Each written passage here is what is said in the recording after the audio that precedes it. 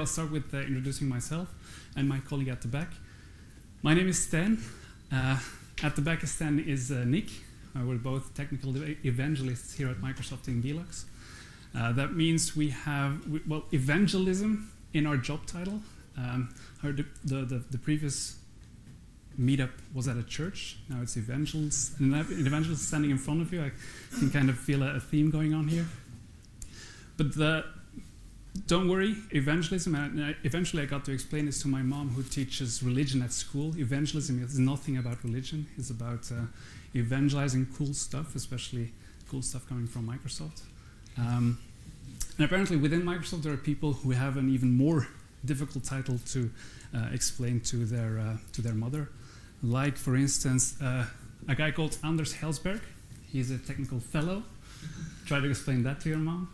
What do you do at work? I'm a fellow. Anyway, you don't just become a technical fellow, you have to do some pretty great stuff in order to get that title. Some of the cool stuff he did was, for instance, be the lead architect on C#. Who has never heard about C#? So this guy basically invented it. C# was not the only thing he's known for. He's also the creator of Delphi. Anybody never heard about Delphi? Somebody who has never heard about Turbo Pascal? That's also the guy that invented it. He joined the company in about 20 years ago, and in 2012 he came up with something new, or introduced something new, called TypeScript. Now, as he calls it himself, or the strict definition of what TypeScript is it's a typed superset of JavaScript that compiles to plain JavaScript. That's 2 times JavaScript in one definition. That means it's a lot about JavaScript. And the end result of what you'll get with TypeScript is just plain JavaScript, and that's the beauty about it. Everything you'll see today, every demo you'll see today, we're not going to show you anything else than what you would get with JavaScript, but the road of getting there, the tools we can offer you through this superset are just taking it to the next level. At least that's what TypeScript promises you. Now, why TypeScript? Well, TypeScript, we know that JavaScript in general can be pretty hard when you're working on big-scale, large-scale projects. If you're typing JavaScript all day, you'll probably have a lot of code in one file, and then a lot of files with a lot of code. So making sure that you don't lose your direction between where your code is sitting and what you're doing with it, that's where TypeScript can help. By adding functionality, not by replacing something in JavaScript or reinventing some principle that is typically within the ECMAScript standard. TypeScript is only about adding functionality, not about replacing or doing something better at all. The main thing TypeScript does is introducing static types to a scripting language like JavaScript. So basically, if you're a pure JavaScript developer right now, opposed to what C# developers or seasoned Java developers will tell you, you really need to do the things you really need to do development, like statement completion, go to definition, find all references, all these functionalities that these guys have. We don't have them in JavaScript, but TypeScript will introduce them to us as well. So essentially, whenever you have that conversation again about JavaScript is scripting, it's not programming, this changes everything. You get all the features that these guys have with all the benefits of doing web development. Now, try to think what kind of features might that help you with on a day-to-day basis. Try to think how you're replacing variables.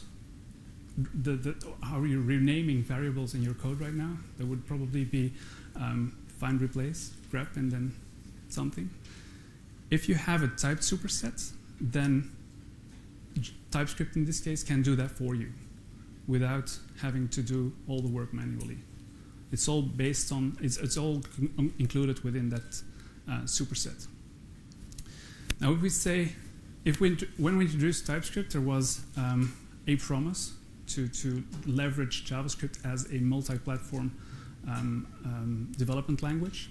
And it actually makes sense because there are already a lot of large applications written in a type of cross-platform technology, or something that was promised to be cross-platform from the start.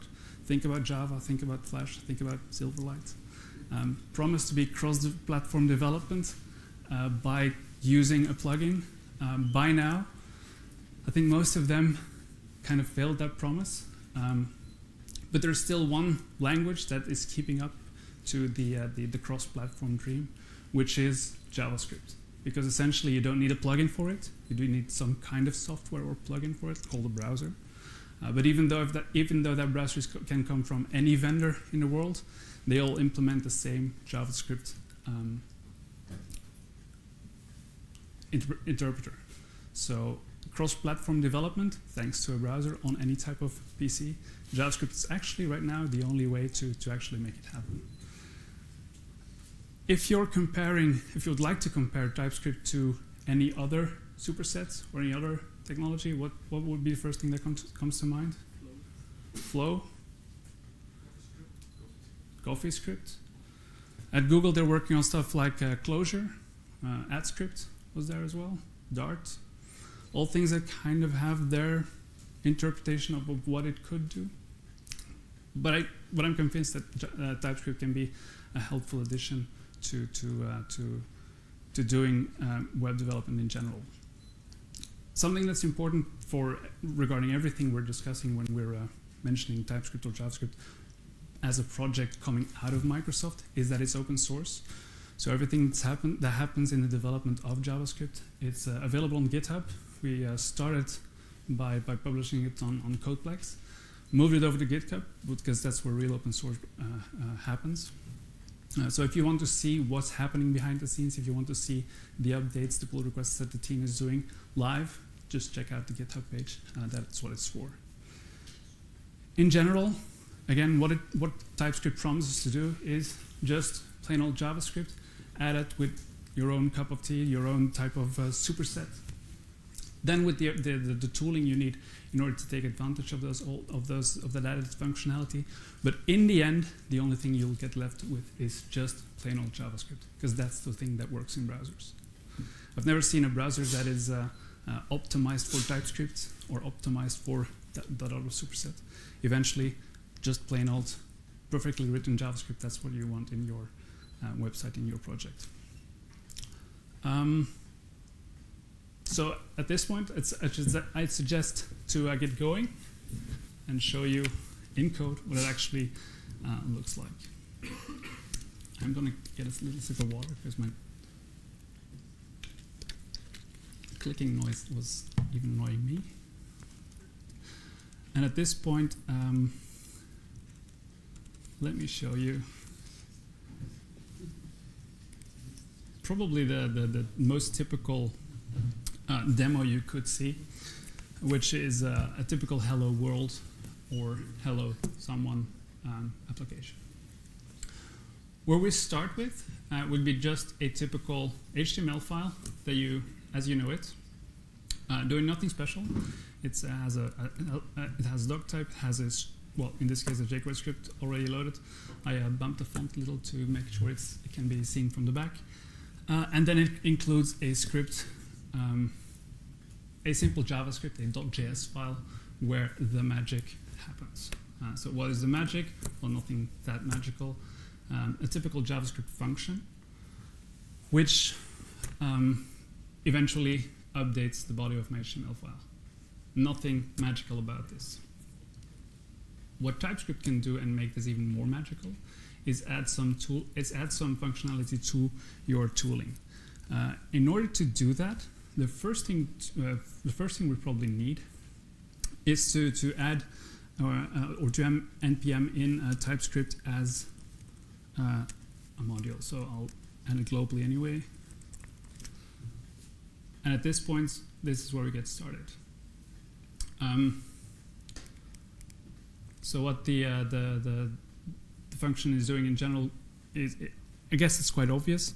What we want to do is add those nice things that Java developers, that C# developers, that real programming language developers have. We want to add them to our favorite IDE.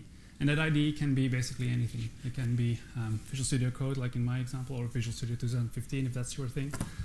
If you prefer using Sublime, Atom, you name it. Sublime has a perfect, as a great plugin to do TypeScript development. Basically, any type of IDE you like, TypeScript probably is going to be available right out of the box. So right now we started out with the JavaScript file, and the first thing I'm going to do is just rename it to a TypeScript file. Definitely can increase the font size, like this. Big enough? So it changes the TypeScript file to a JavaScript file, and I kind of broke my simple application. In order to get that going again, I'll just compile with the compiler I just got, based on that new TypeScript I have. So while executing this, I'm gonna quickly show you the folder where my files are in as well. While executing this, the only thing that we'll do is, whoops. Oh wow, I'm getting started. This is already. The only thing that this compiler will be doing right now is make sure that I have I get a JavaScript file based on what was in my TypeScript file. Now I promised you that the only thing we'd be looking at today would be pure JavaScript in the long run. So I'm quickly gonna go back to a small font so you can see it. TypeScript file on the left, JavaScript file on the right. Spot the differences. None. You spotted one? A new line at the end. Apparently that's a good thing. I don't know. Is that a best practice? Yes. Yeah. So I should do best practice in my demos as well. Just by compiling it, the only thing I got was a plain JavaScript file that was generated for me. Obviously, you want to automate that somewhere down the road. But the outcome is exactly that JavaScript file that will make my website work again. So at that point, I'm ready to go and make my TypeScript file a little more interactive. So the first thing I probably want to do is enable some stuff like, or add some stuff like types to my application. Right now, if I add a user to my greeter function, that can be anything. It's a string in this case, saying Han Solo. But if I'd add a number instead of a name or a string, nobody really complains about it. Once I add, say, if I have a person going in this function, it has to be a string value, and I add that specific type, then I will get in my editor those red squiggly lines, in order to tell me that there's something wrong in my code. It's very simple code. So if I just hover over it, it will tell me that, well, if you want to use a greeter function, you can't provide it with a number. Please do a string instead. Actually, if you're doing development in general and you don't want to hover over anything, in code, for instance, you have this small indicator at the bottom right, bottom left, which will give you an overview of all the errors you might want to check for. So in this case, I know that 33 won't work, so I'll go back and go for, oops. And right out of the box, now I have a function that is aware of the type it consumes. Who's already amazed by this? No? Stepping up another notch. Never run it. You probably never run in this kind of error. You never spend hours searching for. No. So at this point, you just got that error. Let's add something that JavaScript definitely doesn't know, or doesn't know yet, like an interface. For a person in general.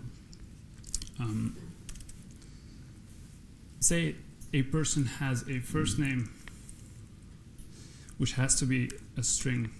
Any last name. Then all of a sudden I can declare, instead of just a string as a username, I can make sure that that's a person by saying his first name. And see, I got some IntelliText saying what I can use here. First name would be Han in this case. Who hasn't seen? Who's not a fan of Star Wars? Who hasn't seen the latest movie? Okay, I'm gonna have to watch out for spoilers. I'll try at least.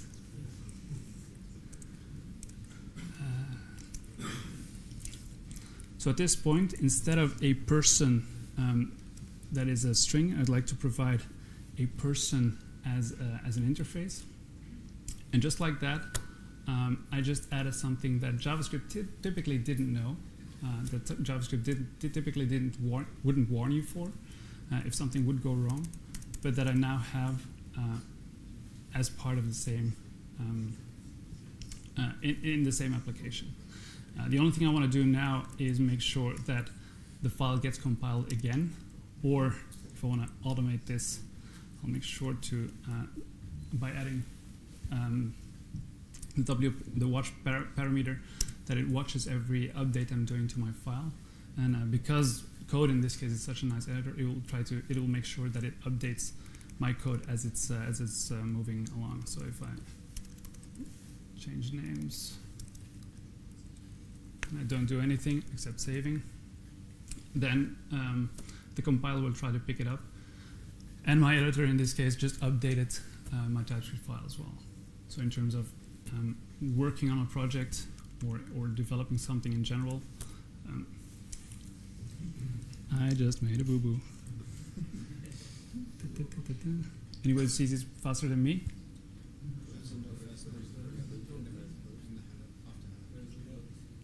Yeah, that should be Hans' first name. And hopefully last name. Oops. I'm getting feedback, useful feedback. That's good. So it's updating, it updated, and there you go. A demo that actually works. Is that nice already? Or is it something you didn't have before that you would like to use in your next project? Still looking for something better? Okay, tough crowd. That's okay. Say instead of an interface, I wanna. Yeah, this question.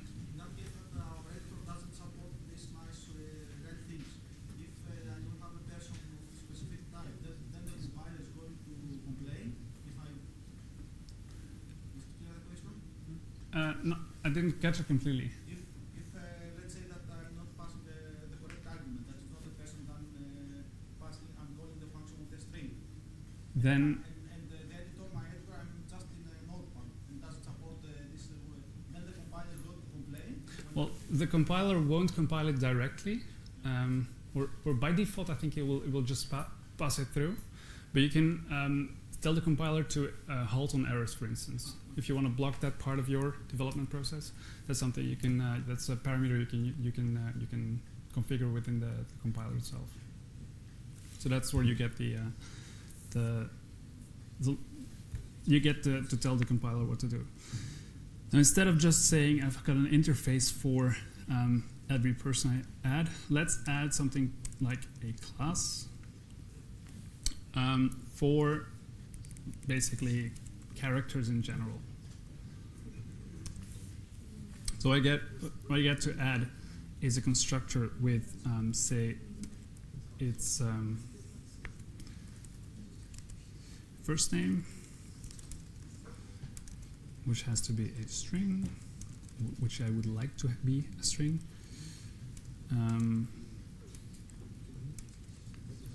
I would also like to have, say, a maiden name.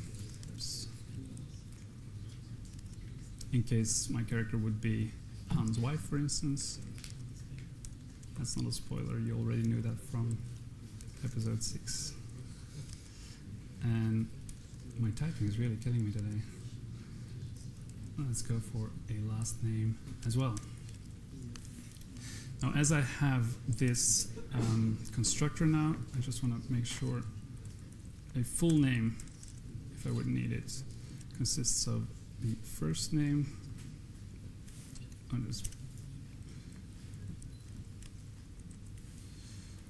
Full name consists of a first name plus a maiden name, if it exists. I can prettify that up later. And eventually a last name, so I get the maiden name. Oops, again the plus. And I can get going like this. Meanwhile, my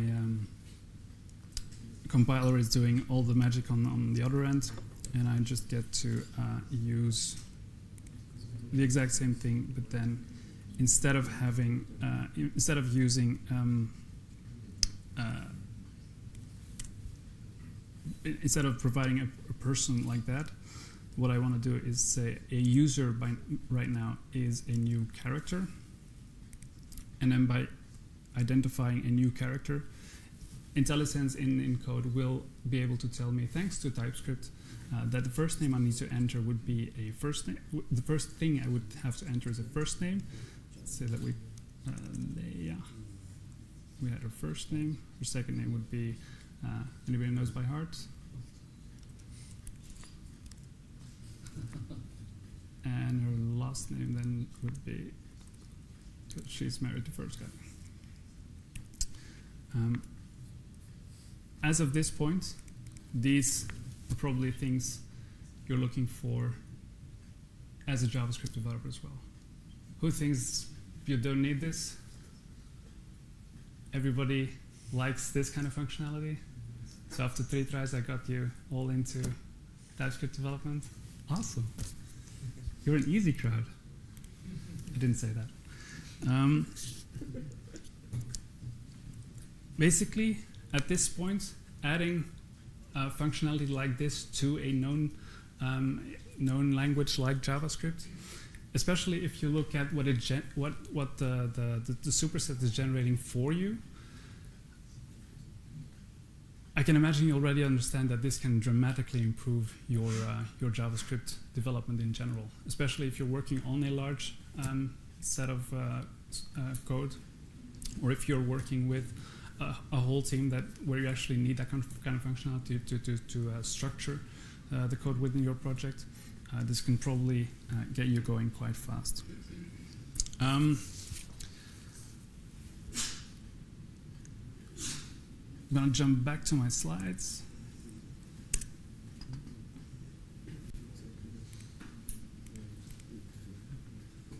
Oops. Probably see a lot of things blinking behind me, or nothing behind me. I'm back. So eventually, adding TypeScript to a project is quite simple. You just start by renaming your JavaScript file, by adding the compiler and making sure that the compiler once in a while translates that TS file to a JS file. That's the only thing you do in order to add TypeScript functionality to your entire project. The things you get out of it are typically structural typing, so a tool, an IDE that helps you understand what you're doing while you're typing it, and you get to use all the nice things like classes, interfaces. Classes, for instance, it's available in ECMAScript 6, but it was already available before if you were relying on TypeScript. The essence of using TypeScript basically means that you'll have better tools, or you'll have more powerful tools at your disposal when you're doing web development. And one of the nice additions to it would be that it works with all existing JavaScript libraries as well. Actually, there's something quite cool to be said about it works with your existing JavaScript libraries, because one of the projects that we saw being born out of TypeScript in general, spontaneously outside of Microsoft, was a website called Definitely Types. Quickly gonna show you. might want to show you. So this is a community website that was born out of a community. Well, basically the authors or the community itself discovered that, hey, Microsoft is building this superset, and it kind of helps you understand code in general. Why don't we start documenting all the code, all the plugins that are available on the internet, in order to make sure that JavaScript development and all the plugins are well documented within any IDE we use. So that's what the guys from Definitely Type tried to get going. And right now they're managing a GitHub repo, which is quite popular. If you have a look at the number of contributors and commits, that's pretty decent for a community that's not that old. But basically what they're doing is documenting the entire internet for all the types of libraries that is out there. So for instance, a popular library could be most popular JavaScript library whatsoever.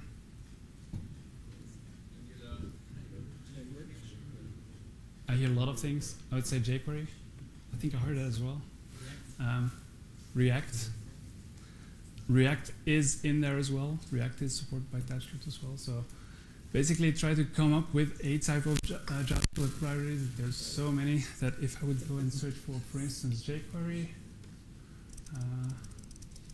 well, any library that comes with jQuery will be in front of my list. So I did some searching for jQuery mobile. That's where jQuery itself comes in. If you look at the work that they're doing, basically they're building definition files or declaration files where they document everything that's available within jQuery. So say any function that is in there, the type that function requires or it gives you, plus the full documentation of what it does to help you as a new developer or as a seasoned developer know what the function implements and what it needs. That's all available in there. So essentially, if right now I want to use this declaration file within my project, an easy way to get going could be just copy this file and start doing another demo.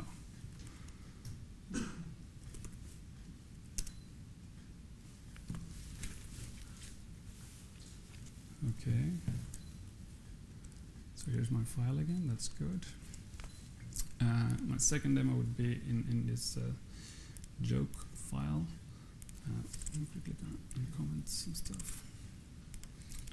I'll still get going on that same HTML file, but instead of greeter, I'm going to include the joke.js file. And what that script will do for me is, again, really simple. Get a JSON file from some website like the Internet Chuck Norris database, I think, and get a random joke based on, in my case, Han Solo instead of Chuck Norris, because everybody already knows all the Chuck Norris jokes by now. Maybe if you don't, you'll learn some new ones today. So I'm going to refresh my file. Just a plain JavaScript file, nothing magical about it. So if I want to convert this into a TypeScript file, first thing to do would be renaming the file itself. Then I'll stop this one because I was watching my first demo. Compile it again, or compile it as well. Put a watch. I haven't watched. So there I go. Identical thing. And by now, what I want to do is add that. What I might want to do is add that the additional file or the jQuery file I just got from the website. So it's that. Whoops.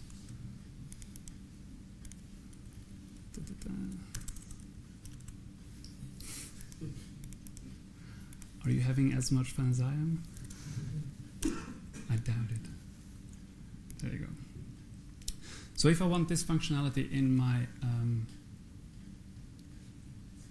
TypeScript file, it should solve some things for me, like all the stuff I'm missing. By default, TypeScript will help me with anything that's TypeScript. But if I wanted to help me with, for instance, this, a $, which could be anything, an easy way to get going could be to add a reference to my file, to my declaration file. Hey, if I type slower, I type less mistakes. You increase the font size? I will increase the font size. That big enough? And like that, it's still not working because I forgot to do one thing. In order to make sure that TypeScript knows the whole definition for jQuery,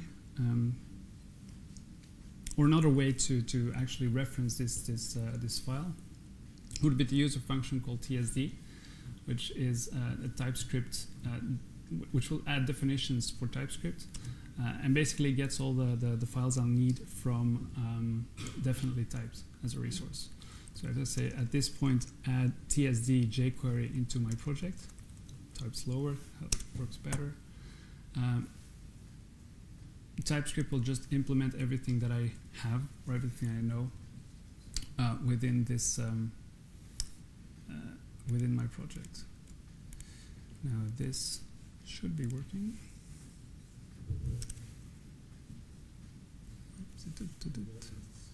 Reference. It's a self-closing tag. Whoops.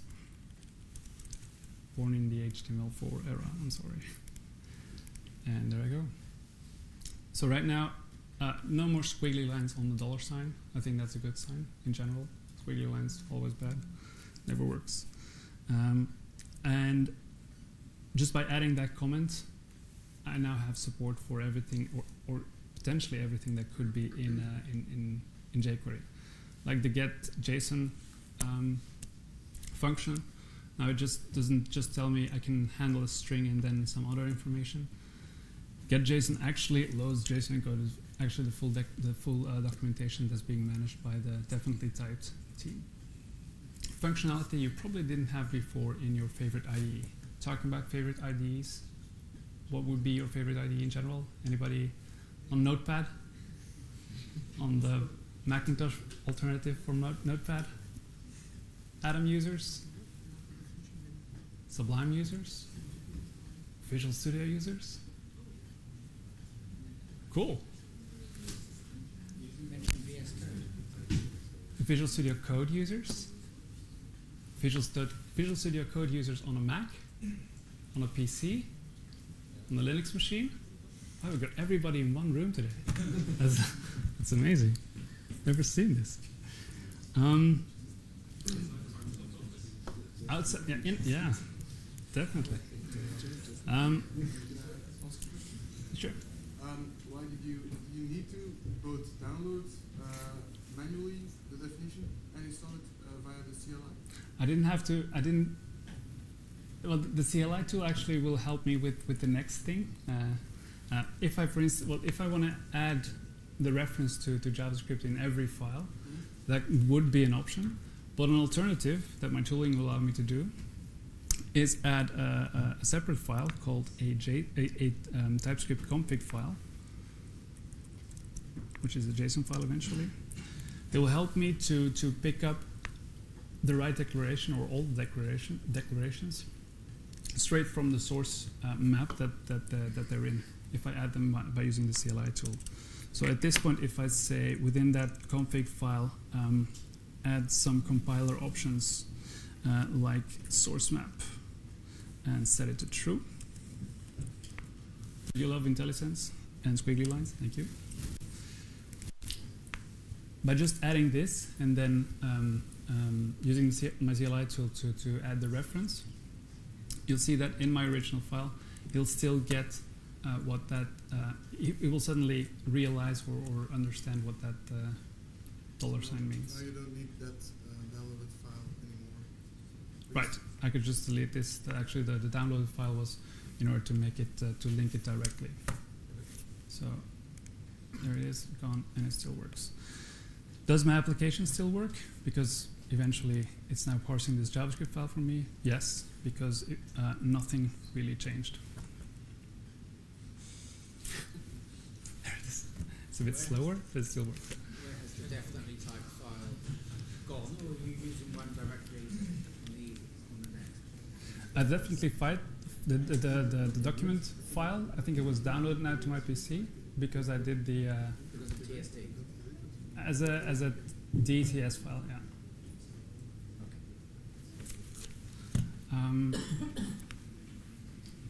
Don't try to smile when you're reading things during a demo. Oops. Or don't try to smile when you're doing your own demo. So this would be a typical JSON, a typical JavaScript way or typical jQuery way to include a joke in that file. If I'm now adding the exact same thing in as a function, say I need a function get joke.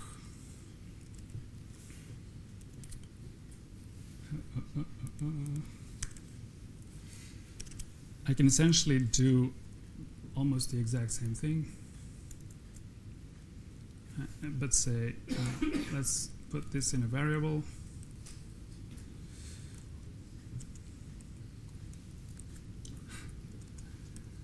Type slower, then it works better. I think that should be at the back. Is it already there?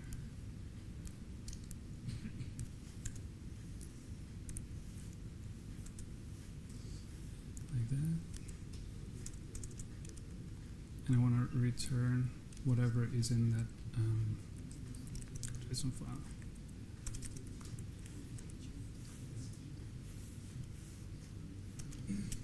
So if at that point I would say joke and put that in the document, then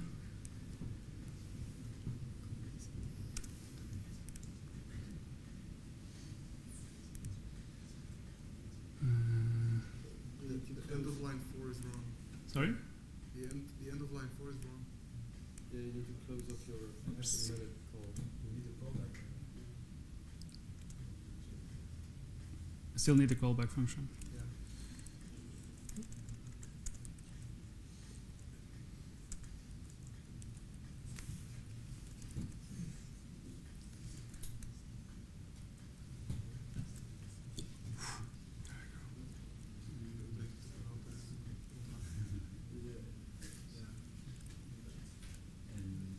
You need to close off your method.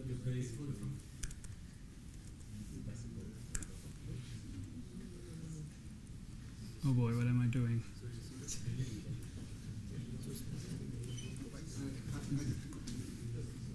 Start by trying to string of variables so you can see everything on the screen. Yeah, sorry about this. So,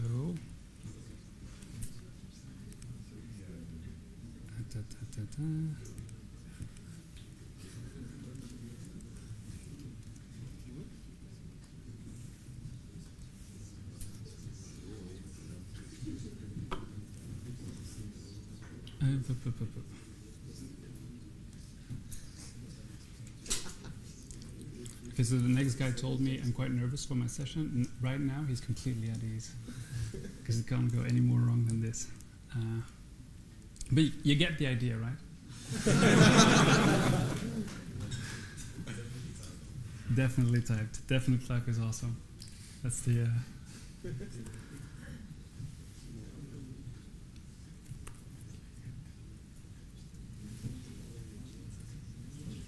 Uh-oh.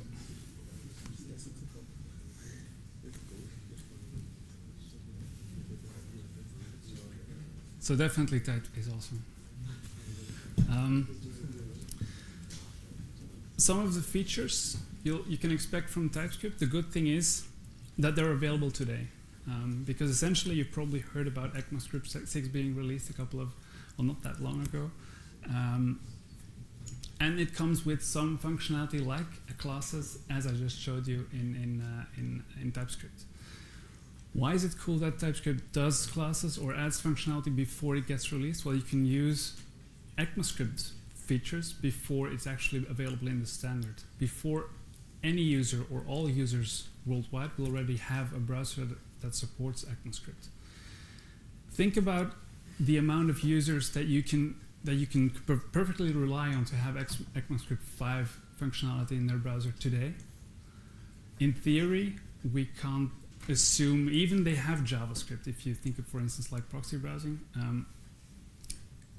having the guarantee that actually anybody will have ECMAScript 6 functionality as of, say, next month, that's probably never going to happen, as we don't even have that for ECMAScript 3 or 5 today. That's where TypeScript can help you to use the features that are available, or use features that are not available in the official standard today, even already in your development process right now. There's a lot of partners that have seen that added functionality as well, and kind of like it. You probably know a multitude of logos that are on that kind of slide, but there's one in particular I'd like to highlight, which is the first one, because the team that was working on, or is still working on Angular within Google, when they started out developing in Angular in general, they decided to build their own superset on JavaScript in order to do their whole Angular development. That was called AdScript back in the days. Even Google already had stuff like Dart and everything. Another superset was invented to actually do that. But as Angular is growing, and we're now looking more we're looking forward to Angular 2. The development team behind Angular also discovered that actually Microsoft and Google were doing about the same thing. And at a certain point, they were like, well, instead of keeping on developing our own superset, why not implement that? Well, one of both supersets might be the best of. I don't know how they made the choice, but at this point, the Angular team loves TypeScript in general for what it can do for their framework. So moving forward, especially everything considering Angular 2 will be built on TypeScript. And if you have a look at all the code, all the demos, all the samples that are available right now on Angular.io, everything you see there will be purely TypeScript, which is, if you're a company like Microsoft and you like to help web in general, seeing other companies or competitors like Google picking up stuff we're doing, I think it kind of confirms that we're doing something right. Next thing would be to show you how Angular and TypeScript work together. Nick, you want to help me survive another demo? So basically what you see here, it's not just yet the Tour of Heroes kind of tutorial that they provide with Angular 2, but rather just a simple Angular 2 application, which you can see here, kind of the app component. On the left-hand side, you could see basically Angular 2 written in TypeScript, whereas on the right-hand side, you see exactly the same Angular 2 web application, but then written using just pure JavaScript. So whatever you prefer.